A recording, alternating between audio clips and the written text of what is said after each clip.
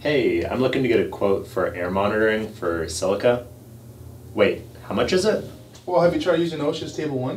What's OSHA's Table 1? I'll tell you about it. Hi, I'm Sergio with Arthur and Hansen, and for this week, we're talking about OSHA's Table 1. In 2017, the new crystalline silica standard for construction went into effect. The new standard lowered the permissible exposure limit to 50 micrograms per cubic meter of crystalline silica over an 8-hour workday. The standard requires employers to control exposures below the permissible exposure limit in one of two ways. One, follow the specified controls in OSHA's Table 1 chart, which we'll be reviewing first. Or two, implement alternative controls, which requires your company to do independent air monitoring and is usually much more of a hassle. So what is OSHA's Table 1?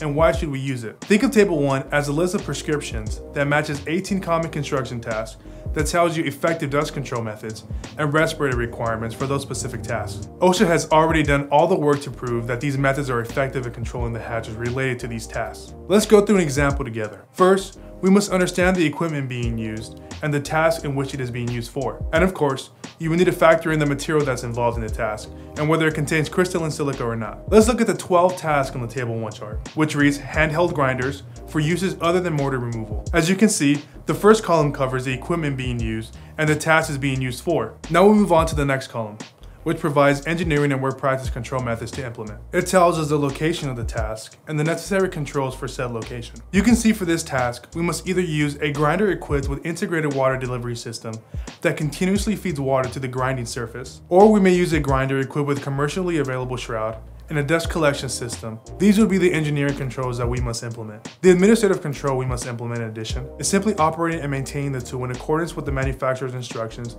to minimize dust emissions. The third column, OSHA lists the required minimum respiratory protection and its minimum assigned protection factor, or APF, for the task whether it lasts less or more than 4 hours. So if we use the first set of controls we mentioned, which are providing the integrated water system on the grinder in an outdoor area, we can see that respirator protection is not necessary. Now if we use the second set of controls, using an adequate dust collection system, we see that the respiratory protection is not needed if used outdoors. However, if you perform the task indoors or in an enclosed area for longer than 4 hours, respiratory protection with an APF of 10 must be provided. And this is how you could use Table 1 to protect workers based on the task they're performing. Of course, there's alternative controls that you can implement rather than using and implementing Table 1. As mentioned at the start of the video, the alternative controls require your company to do independent air monitoring and provide objective data proving that the controls you're using are effective. And these controls should not just be relying on a respirator to protect the worker. This means conducting an exposure assessment that requires industrial hygienists or other safety professionals to conduct air monitoring,